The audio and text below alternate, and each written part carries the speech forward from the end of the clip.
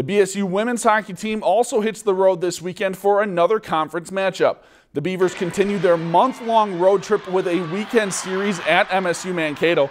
The Mavericks currently sit in last place in the WCHA with only one win in the conference, but the Beavers know they can't take them lightly.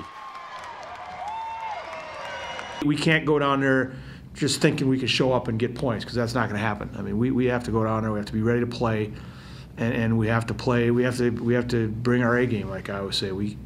There's no way against anybody in this league that we can just think we can show up and be successful. So, but again, it's an opportunity. There's starting on Friday. There's 3 big points. So let's see if we can go get some. If you've enjoyed this segment of Lakeland News, please consider making a tax-deductible contribution to Lakeland Public Television.